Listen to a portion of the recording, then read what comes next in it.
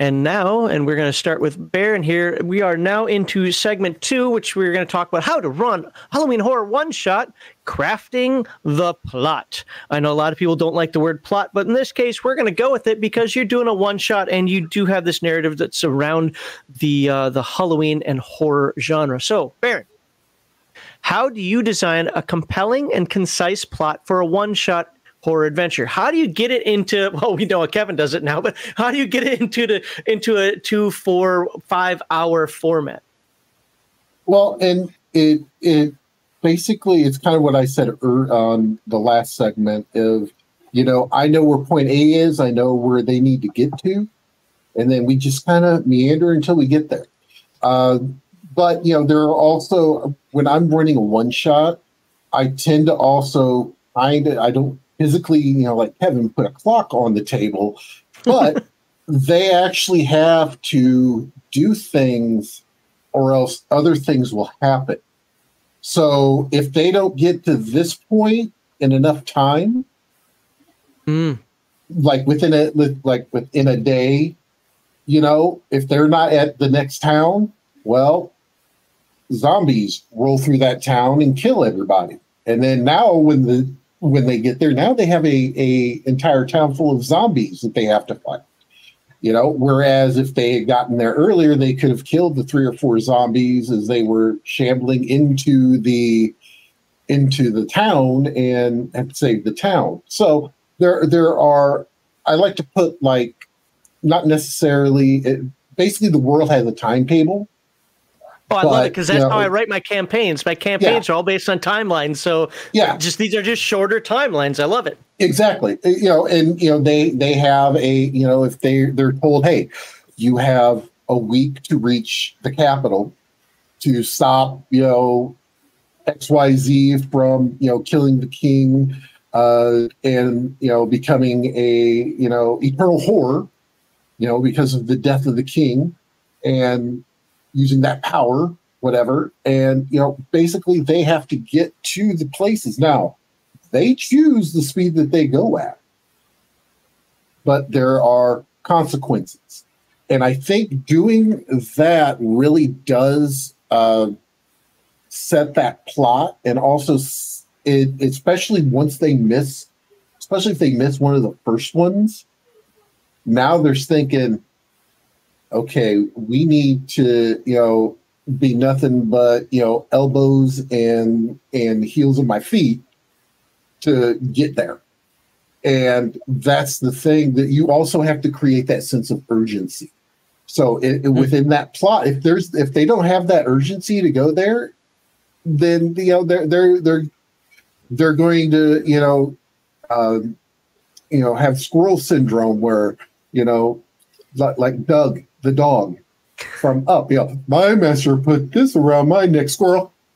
Exact same thing. Players are like that. They will squirrel a lot.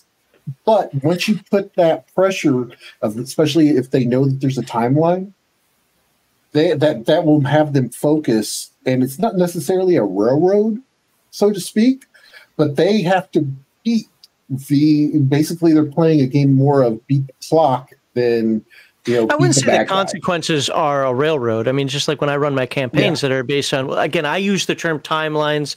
I'm sure there's a real word for it. It's just what I've used for many years, where it's like you can follow this timeline, this timeline, this timeline, whatever you do, but the world is going to keep moving on depending on what you react to. You literally can't react to everything.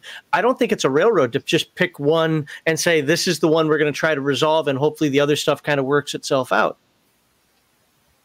How do you incorporate classic horror tropes without making the story feel cliche? I like to do more psychological things, whereas, and I didn't mention this in the last one, but when we were talking about sounds, especially with zombies, you got someone coming up there with a sword and they hack off, a bunch of XP, and then you explain, as your sword cuts into the flesh, it kind of sloughs off and makes a plop sound on the ground, and it just kind of moves. It's kind of like a jello type thing. And then my favorite is when they try to, and if they accidentally walk on it, it makes a sound. And most people are like, oh, especially when you throw that in there. But and that's how you can, I like to do like I said, I like to put in more of the psychological, where that not necessarily that they are, for instance, zombies, not necessarily that they're like super smart, but they give you glimpses that they're not just dumb little, walking around. We'll have to talk to Kevin about Dead Rain for a minute when we get to him and his special zombies. Yeah. So I mean, you were saying something that one of the things that I remember one time, and it actually got two girls. This is back when I was in the Air Force, to walk away from my table. This was not a Halloween one shot, but it was just part of it. Chopped into a zombie, and I said, yeah, as you pull out the sword, it feels a little heavy, and I don't remember the exact words I used. And you just see this viscera and goo at the edge of it, and she's like, that's gross. She's like, I touch it. It's okay. So she touches it, and I just described, like, it's like a wet sponge slime. She's like, okay, nope, this is too much for me. She got out, just walked out. So, but using concepts like that, absolutely. If you've got somebody who has a decent imagination, you can build up so much with that. And I have a super chat here.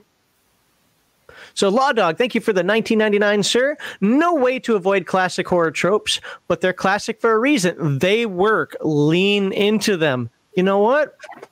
I want to disagree with you up front, but I think you're right. So, but I appreciate the super chat, Law Dog. We're going to bounce up to Lord Mattias up there. Same primary question for you. How do you design a compelling and concise plot for a one-shot horror adventure? Well, like I mentioned earlier, The Onion, I think that's a good spot to sort of start. Like whether it's Eldritch Horror, have that thing you want them to figure out or at least head towards, and then just sort of build on top of it. Kind of do it in reverse compared to other, I guess, adventure design techniques. And then as far as I like to use the idea of timers and consequences and maybe even almost like fourth edition D&D had like these skill challenges where you had to do like 3 out of 5 successes to get to the next thing, unlock the door, do something like that to kind of like move the cue the players along, that they have this like thing that they got to get to peel back the first onion, and then there's this next set. But to do that, you got to seed information, and if you got the mood right and the players are like I said, they're bought in, and like whether they're playing some insurance adjuster investigating a boat accident off the coast of Maine, they're involved, and then all of a sudden, like, wait a minute, there's scratches on the boat. Okay, what does this mean? And then they start peeling back that onion. Sometimes don't ask the question, just go. Yeah, but I do think there's nothing wrong with leaning into horror tropes. That's why I appreciate Law Dog's comment, because sometimes, like, I don't feel like running Call of Cthulhu and do something like that intense. Sometimes it's just, hey guys, if we're going to do some psychopath stuff and there's going to be a bloodbath, and whoever survives wins the night. You get bragging rights or something. That's just as much fun. Make sure you have a cool monster or whatever with a history that the players can learn about, because that'll add to, and I think, Kevin, you said something about this earlier, it'll add to the mystery and the intensity and the fear of that creature when they start realizing, wait a minute, what kind of powers does this thing have? Where did it come from? I think a lot of that can help craft the experience and the plot. Well, what about this? And pardon me for interrupting, but like I use Ravenloft a lot as an example, and I have like the Von Richten's guides. One of the things I love about Ravenloft, anybody who's watched this stream for any length of time knows what I'm about to say, because I've said it 100 times. I love how Ravenloft kept the primary tropes, but like instead of the vampires drinking blood, you could design a vampire that spinal taps you, that drinks your eyeball juice, that just does other gross stuff, right? So it's something that you can do, in my mind, to players like, oh, it's a vampire. Okay, get the garlic, get this, get that. Have a different way that it actually harms the people, but it's still just a vampire. It still does the vampire-y stuff. It just does it in a different way. Yeah, well, I think it's also like it can be almost like reskinning it. Like there was a Call of Cthulhu Grindhouse adventure that I picked up from Miskatonic University. I cannot remember what it was called, but it basically took place in a goth club, and there was vampires in the goth club, and of course. I mean, but it's that trope. But no one really knew what was coming. They were just investigating something at a goth club, and then all of a sudden, the kids dancing on the edge of the pit, I guess, all of a sudden started jumping on people and biting them. They're like, "Oh crap, we're in the middle of a vampire den," you know. But there was one. But you could also play around with those tropes too. Like one of my more infamous one shots with Call of Cthulhu is I wanted to do a werewolf story, but I didn't want to use werewolves, so I set it in an abandoned insane asylum where that had like burned down, and some of the inmates had escaped, and they kind of lived there still, and they thought they were werewolves. So whenever there was a full moon, they'd go out and eat people. And what the players were, I made up. They were all part of a movie crew that were there to film a pilot for one of these ghost hunting shows. And then Ghost Facers. Yeah, that's basically what I did, and it was hilarious. And to this day, they still talk about it because at one point they honestly thought they were facing vampires until they saw a naked dude eating the face off of somebody else. But that's a story for another time. Oh, that's cool. No, that's cool. But I like that even without spoiling all the secrets and so forth, and we will get into some of this later as well. I like the fact that you're showing how to use the commonalities that we all have, and reminding people you can actually use. I mean, Kevin said a word earlier that's probably going to get me, demonetized on YouTube, but I don't care, because it makes sense. You can have those tropes, you can have those themes, you can have those evil people out there. For whatever reason, the word lunatic means something for a reason, whether it's real or not, but you can embellish that for Halloween. I know that as a teenager, I did some really weird crap on Halloween. I didn't eat anybody, but I did some really weird crap on Halloween. So, I mean, I can imagine that people are already not psychologically there, absolutely doing something like that. But yeah, so you covered your follow-up, so we'll just jump down to Kevin down there. How do you design a compelling and concise plot for a one-shot horror adventure? Well, in your notes for crafting a plot, you have save/rescue, stop the monster or the horror, destroy the monster or horror. Those are all great. And I use them all. And as far as Law Dog mentioning, tropes, there's nothing wrong with a trope, whether you lean into it completely and you deliver exactly what they're expecting. That can be super effective, or whether you go towards a trope and then you just kind of give it a twist and it's not what they expected. That's always fun, as Lord Mateus has mentioned. All of that works, and playing into people's natural fears, going for the psychology that Baron talked about. I love that, playing with the whole psychological elements. Those are all great advices. And I do want to say, I don't always use a clock. That was just one example of where I use the clock.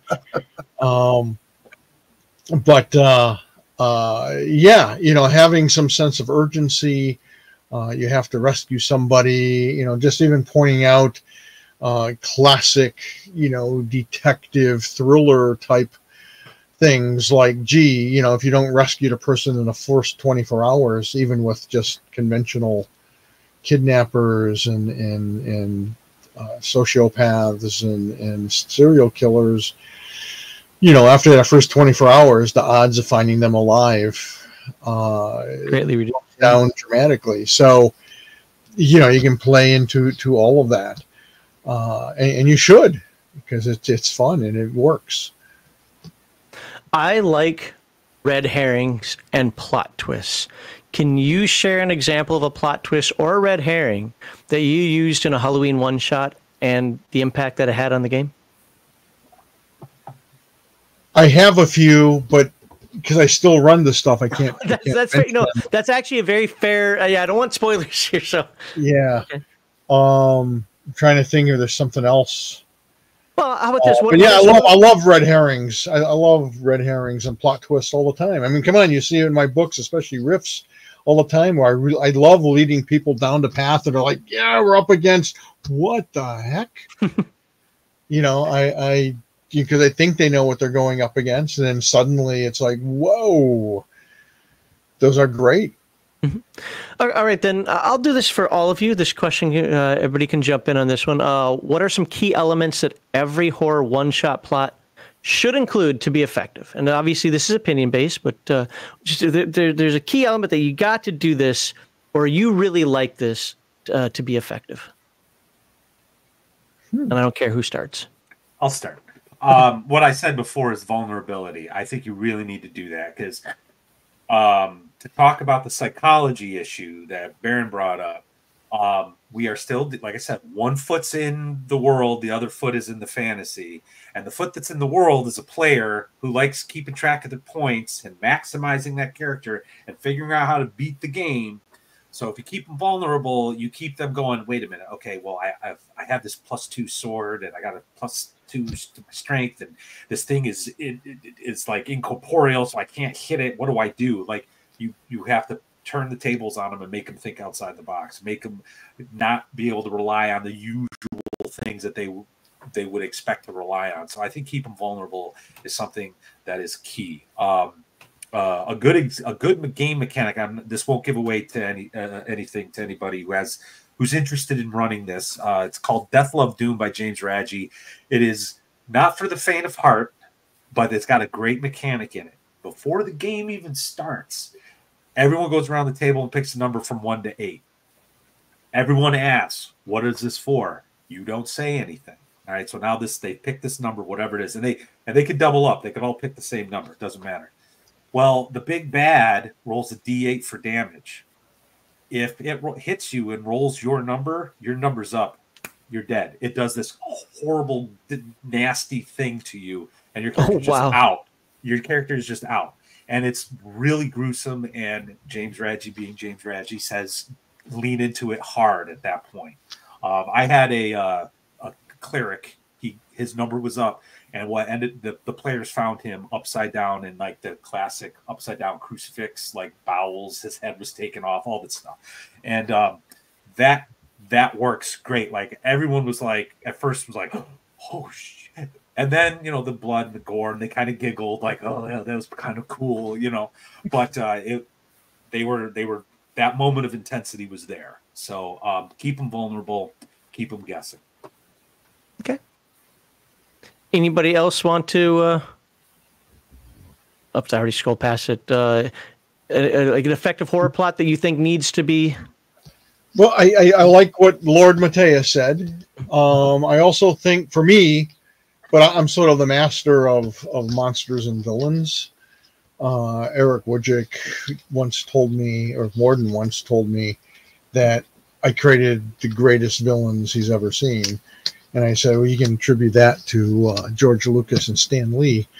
I think having a villain you love to hate, or a really strong or disgusting villain, that really helps enhance the story, especially when you succeed against it, because you really feel like you accomplished something important. So I love really strong, charismatic, or disgusting villains.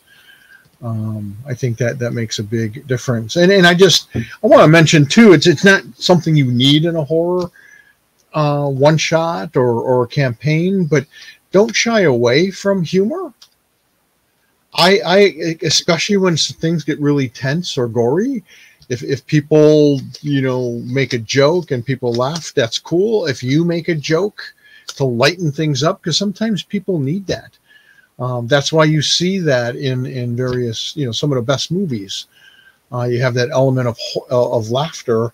In fact, a great example of that is in most of the Avenger movies, and certainly in Guardian of the Galaxies, where for me it starts to get to the point of, I don't know, it's a little too jokey for me. But then when they hit that dramatic moment, they just pull it in, and you're sitting there and tears are welling up in your eyes, or, you're sitting on the edge of your seat. So don't be afraid to include some humor to lighten things up. Even if it's almost like you had mentioned, breaking the fourth wall. Even if it's kind of like an inside thing where someone does something, you make a joke about what one of the players did, and everyone laughs. It's okay, because you just kind of broke that tension a little bit. There's got to be a time and a place for that, though. I hear what you're saying. I want to agree to some extent, but I'm the type of person that I really hate it when somebody breaks tension with some sort of dumbass comment. It's like, that was not the right time for this. You ruined everybody's immersion at this point. But I generally get what you're saying. My favorite type of laughter in a horror, like when I'm running my Raven laughter, is that uncomfortable laughter, like what's going on right now? All right, Baron, anything you want to share? Are we ready to move on? Move on. Okay. Because I got it. Not a problem. We got a couple chats we'll look at here real quickly. Apparently, my wife is stalking me right now. She says I can make every day into horror events. Ask Max. I have the timeline. He doesn't do things in time. His wife turns into a creature with weapons. She's Asian. It's bleach. I always sniff my coffee. Ronnie Abadi says, plot twist when the players realize that they are the monsters. That's not bad. There's a couple Lamentations of the Flame Princess modules where that's exactly what you're doing. It's pretty gruesome, but anyway. Okay, I would recommend. Was it the Curse of the Daughter's Brides? That's the one I would recommend. All right, we're going to start back at the top here with Lord Mattias here. How do you ensure the plot progresses at the right pace given the time constraints of a one-shot? Well, I hate to say if you did it right, they'll peel back the onions at the right time. But as Baron has been saying, you're kind of at the mercy of what your players are going to latch onto and make sure they're not getting all squirrely. So at that point, I will have, like, whether it's a monster thing, where it's just some psychopath or mindless creature, whatever it is, or they're going up against a faction, a cult, they'll be still acting. And if the players are not going in the right direction, something's going to happen, and like I'll be dropping an extra clue down that I didn't intend to drop initially. It's that Tracy Hickman kind of like bumping the players kind of thing. Mm-hmm. But I'll make it so the monster's doing it. So like, the monster attacked again. Here's another chance for you guys to get the investigation right, kind of thing. I'll do stuff like that. When I was doing one of the more Call of Cthulhu-y ones, that there was a cult faction, and one of the guys was a lawyer, and so he started harassing the players who were trying to investigate, and that kind of clued them in. Like, wait a minute, is the cult leading the town? I was like, yes, they figured it out. That's one layer peeled away. Now we can move on to the next phase of the adventure. So I think I don't think it's fair to call it a railroad, but I do think you need to be more active as a game master in a one shot, because sure. And that's only fair to the players because they bought their ticket, right? They want that roller coaster ride, so you got to make sure you got to take all your, if you're an OSR guy like myself, you got to take all that stuff and throw it out the window and just like, okay, this is what's happening today, and don't be afraid to do it to make sure things move along. You started down this. So I'm going to ask you this follow-up here. Can you share an example when the pacing or what the players were doing became an issue and how you had to adjust what was going on to fix it? Oh, a great one. Okay, so this was like the last in this like trilogy of Cthulhu games I was running. So this was like after 3 years, one every Halloween. I was influenced by this old television show I think it was called Night Terrors. I can't remember who hosted it, but there was this one awesome story where like the military went into the desert and there was like this cube, and inside the cube was another dimension, and it looked like they were like in the 1800s or 1700s or whatever. and the main character fell in love with a girl inside, blah, blah, blah. Anyway, I stole that idea, and they were a military unit who had to investigate this thing, but inside was my big bad who was going to use this cube to come into our world. And I've done this every time. I would have a player playing one of the pre-gens kind of be my inside man, kind of like where I'd nudge him a little bit, be like, hey, do this thing. So I had this one player who was a little too enthusiastic, and he all of a sudden in the middle of the game just looks at me and goes, well, this is really freaky. My character's losing his mind. I turn to Eric and I shoot his character. I'm like, what?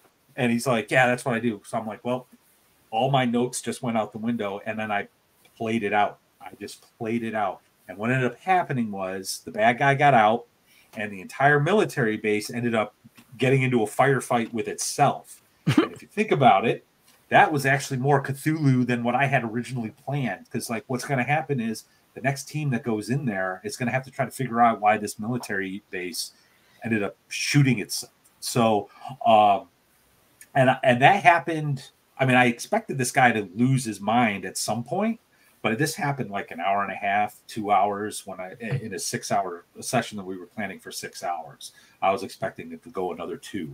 So, yeah. And so this went from like an investigative horror game to a shootout monster, like military guys are like foaming at the mouth, going crazy, seeing things. The players not sure who they're shooting at. They're sometimes shooting their friends. I totally off the cuff, but we still ended up having a pretty successful session. Well, there's something to be said about zero prep and sandboxing right there, all in one.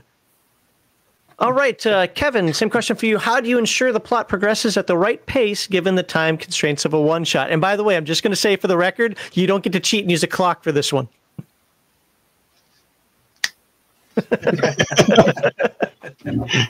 Well, first of all, using a clock isn't a cheat.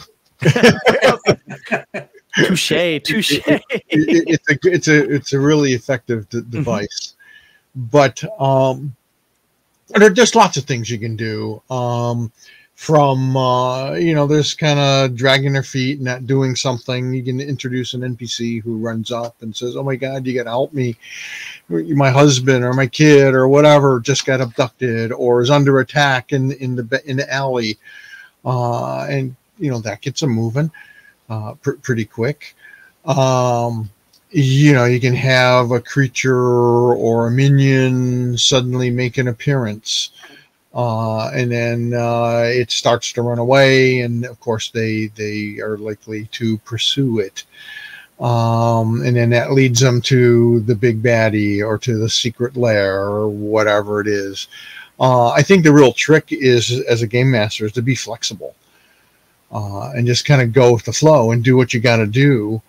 To keep things moving, to keep them happy. Like as you were, Lord Mateus, as you were talking about that scenario and the guy pulling the gun and I'm going to shoot this other player, the thing that came into my mind, and maybe it's because we talked about Alien a lot, is that, he's ready to shoot the other guy and then something comes down from the shadows, from the rafters and grabs him and pulls him away, and people are like, what is that? And there it is, the big reveal. Again, granted 2 hours earlier than you intended, but it works. And then whether it gets away and now they have to pursue it and they have an idea where it lives, where it's hiding, because there's tunnels or God knows what, secret doors or sewers or whatever.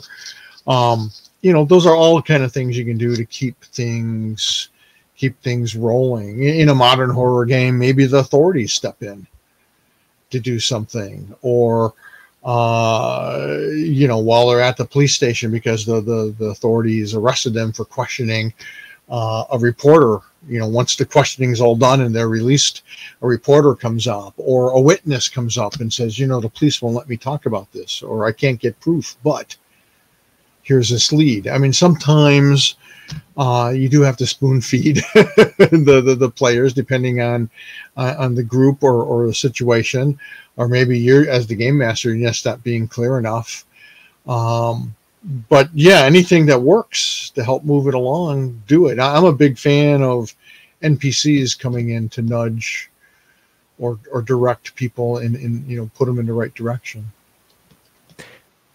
Game masters, when they're running a specific niche, like a Halloween horror one shot or a Christmas special or whatever it is that they're trying to do, oftentimes feel boxed in by that to some degree. At least that's my terminology.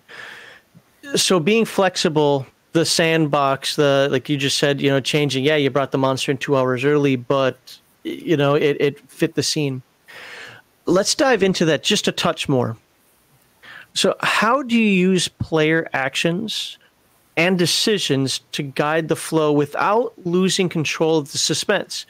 Because somebody might look at what you said, well, that just ruined the suspense because it's supposed to be revealed at the end that they weren't supposed to know X, Y, Z. M. Night Shyamalan, as somebody said earlier, or whatever, something like that. But so how can you use their actions to maintain the suspense, even if you do have to release some information early, or they figure something out sooner than you want them to? Well, the first thing is don't box yourself in. You're the one who's boxing yourself in because you're saying it's got to go this way. No, it can go a lot of different ways. I really love what Baron says because I tend to play the same way. I know how it's starting. I know where it's going to go for the big finale. How they get there doesn't really matter. And I kind of watch them and I'll play and I'll kind of feed them along and help them have whatever fun they're going to get. But, if in the course of this game, it means I got to cut out this whole cool thing that had originally planned because they've been dragging their feet or they went on some wild goose chase, chasing a red herring. That's okay. It's all about them having fun and getting to point B. So you just kind of do whatever you have to do and don't sweat it. Don't feel cheated. Don't feel like they're getting cheated if something has to get cut out or you have to move something up or you have to make up something whole cloth out of the blue. A great example is in one of my Lord of Silka games. When I was running the original tournament, when I first created it back in like 1982, I'm running like 6 groups, and whoever it was a tournament kind of thing, and whichever group played the best was getting some prize. And the group that played the best was this regular group of players who played every week, the same group, and they were like this well-oiled machine, man. They just and talk about throwing you for a loop. The big bad guy was basically metamorphed. And one of the players says, "I'm not taking any chances," and he was playing sort of this anarchist character. So he said, "When the rest of the group isn't looking, I'm going to kill this guy." He says, "I'm like right behind him, right? Can I just reach over and cut his throat?" And again, it's like, well, yeah, you can try. And he rolled really well, and I'm like, "Yeah, you killed him." And I'm thinking, holy shit, he just killed Lord of Silka 2 minutes into the game. What do I do now? I got a 2-hour freaking tournament. And I sat back and went, well, he killed this guy. He has no clue that it's Lord of Silka. I just let him continue on with the game, trying to track down Lord of Silka and stop the ritual. And it was pretty awesome because they were this well-oiled machine. They went down into his dungeon lair and they cleared it out. They're clearing it out, but they're freaking out because time's running out. We haven't found them yet. And they're killing everything they run into which they should. It's all demonic, hideous, terrible things. And it gets down to the clock runs out and it's like, yeah, it's like bong, bong, midnight, bong. And they're like, oh no, we're all going to hell. Hey, what happened? Nothing. You guys, and I explained what they did, and they're like, holy shit, that was great. But it's like the ultimate, what am I going to do now as a game master? I'm sitting there going, but they just won the game 2 minutes in. I can't just call it. And my decision to let them go through and still try to find Lord of Silka and being terrified that they are miserable losers because they can't find where the ceremony is happening. They can't find this demonic bastard. You know, they were sure they had just lost the game. And it was great. And everyone had a big laugh at the end. And it was great. Awesome. So just go with the flow, man. That's why I love examples like that. And this is what I want no matter what the topic is, what I want this show, the Rando stream, to provide more and more of is exactly stuff like that. What you did, how you did it, what the result was, that was completely it there, so that when people watch this later on, you might be like, well, I would have done something different. That's great. You would have done something different, but we got the brain juices flowing now. Well, he was saying that. I was thinking, like, wouldn't it be fun if you now turn the demon into completing the ritual to give himself power on this side of hell or Hades or whatever? Like there's so many things that you can do as a game master. Just like he said, go with them. So awesome. So Baron. How do you ensure the plot progresses at the right pace given the time constraints of a one shot? Well, it depends on if they are kind of like what Kevin said, you know, that well-oiled machine, you just let them progress. But the thing is that if you have a group of Dougs, you know, squirrel, you know, what I like to do is what I call the red herring boomerang. Yes, they'll go after the red herring, but they'll still come back around because the red herring will still give them maybe some information to get them back on track. Just takes some more time. It takes a little bit more time, but you know, the thing is you know, definitely you know, as I said, you know, point A, point B, how they get there is them. So you have to work, you know, within your what you're kind of set up, but you also have to be flexible and also be willing to let the players, not the characters, let the players find their way too, because you know, you can grab them by their nose and drag them along, but it's not going to necessarily get them to point B, because you know, they may decide, you know, that, you know, we're going to take out this infestation. Another thing I like to do is, you know, especially if it's like a zombie type outbreak type scenario, is what I have done is that I've actually turned one or two players into, you know, been bitten by a zombie, which means that now they're on a timer.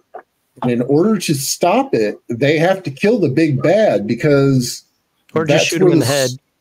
Yeah, that too. But the way that I usually set them up is the progenitor is the one that if you take that out, I kind of do it Dresden, I guess is the best way to put it. If you take out the oldest vampire, the rest of them are going to go, because he's the progenitor.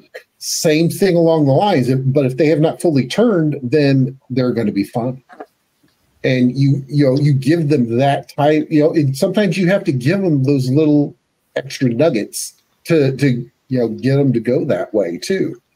Or, you know, the other one that I've done is that I've had, you know, maybe one of their family, their wife, their son, you know, their daughter, their grandma even, you know, has got, well, you know, we got to save Granny. You know, not Nana. Yeah, we gotta save Nana. Let's go. You know, and they're ready to rock and roll. And you know, it a lot of it's also if you're like I said, if you're doing the one shot outside of a convention or that type of area, but if you know what is going to typically drive your players at the table to take action. And you know, it's, you know, if you've been playing with them long enough, you know what buttons to push to get them to go. And I mean, it's you know, the typical type of, you know, with any GM. Once you learn your the group that you're presenting your story to, then you can tell your story to the group. And a lot of times that will help you keep everything going. Okay, we've talked a bunch about, effectively sandboxing or, reacting to what's going on. How do you have, I hate the word pacing. I don't know why. I don't like story terms in my games, but they're correct. How do you manage pacing so that the horror elements unfold naturally or organically without either feeling rushed or drawn out? It's tricky. Again, you just kind of go with your gut and kind of adapt as you're going along. I also wanted to mention, if your group, because I play with a lot of people I've never gamed with before at the Palladium open houses and at conventions. Some of them aren't real experienced role players and stuff. So even if you let them meander, because I'm a big fan of letting them kind of do their thing. And even if they're kind of meandering, there's no problem with, you got to remember, you're always at the game master, you're always in the control. You're the only one who knows what your story is supposed to be. They don't. So you can make whatever tweaks and changes you want as you're going along. And there's no reason you can't bring point B to them. If they're that bad and they're so off track, you could bring the big baddie to them under the premise of, you guys have been doing this and you guys have been doing that, and I know you're looking for me. Well, I don't like it, and I'm going to destroy you right now because it's annoying that I keep hearing about you guys. Or you inadvertently foiled this plan of mine or that thing of mine, and now you're going to pay. And it's like, you still got the point B. They still get to fight the big baddie and hopefully survive to tell the tale. And they don't know. All they know is they had fun, and that their actions brought the monster or the bad guy to them, and they were able to defeat it. Yay! There's nothing wrong with that. That's fine. Sometimes sometimes dropping, even early, dropping something on the players, it's not necessarily doing it prematurely, but if you're doing it to spur them on, then you may have decided, well, I'm going to wait until Act 2 to drop this on them. But if they're kind of meandering around, drop it early, because number one, horror is never, if you're already building the tension and then you drop the horror on them real super quick, that's just going to add to it, because then the further along they go, they don't know when it's going to get dropped on them again. Yep. Would you say that the trick is just keeping the tension up? Yeah. If the tension's already there, you can drop whatever you want anytime you want, because that's just going to spike it. And that's the thing. You want to keep that ebb and flow going, and where you're just, and sometimes you want to jump out there and scare the heck out of them. Sometimes you want them to be like, oh, well, there he is there. Let's go. Sometimes, it's not necessarily when you're doing horror, it's not necessarily a bad time to drop anything. Right. And it could even be the big baddie, provided it gets away. And it's especially great if it kicks their butt and mocks them and then disappears or runs off or whatever. And then they're like, we got to get that thing. No, it's the classic, no one hands me my own gun, it's like, or tells me what to do. And that's great, because now they're highly motivated and they're looking for revenge, not just to save people. Only one man dares give me the raspberry. That's right. All right. Anything else you guys want to say, or are we ready to move on? Okay, so next topic is going to be on player characters and monsters. Before we go there, got a couple of chats to read. Okay, I have one chat to read. Injin Joe said, I think in a horror game, it's essential to keep it unknown and spontaneous, so the players are never prepared. I want to add one thing to that. It also helps keep the game master somewhat unprepared, which I think can lead to some really fun, spontaneous events. Especially if you lean into it. Again, that's being flexible. The players do something that you didn't anticipate, or is like freaking brilliant that you didn't anticipate. Go with it. Go with it. So, Mattis, did you want to say something, or? Oh no, Okay. I was just. I'm in agreement. I am in agreement. I think it's. That's exactly right. That's exactly okay. All righty then. Boop. The charity we support is the Wounded Warrior Project, a national nonpartisan organization whose mission is to honor and empower wounded warriors. Please refer to the video's description for a link to where you can make your hopefully tax-deductible donation. This has been by far, without exception, not even close, the worst year that we've had as far as charitable donations. So if you please can consider it, donate to the Wounded Warrior Project through the link in the description. Also, we're going to have a Veterans Day 24-hour live stream. Heathen Dog is struggling to get people to play in his Paranoia 2nd edition game. I don't understand that. So if that's something that might be of interest to you, of course, if you're watching this on video, it's probably already happened. But please get a hold of us on our Discord to get a hold of Heathen Dog, because he could really use some people, and I could really use a nap during that 24-hour period. So, and of course, if you enjoyed this discussion, please like this video, subscribe to all the panelists' channels, which you can find in the description.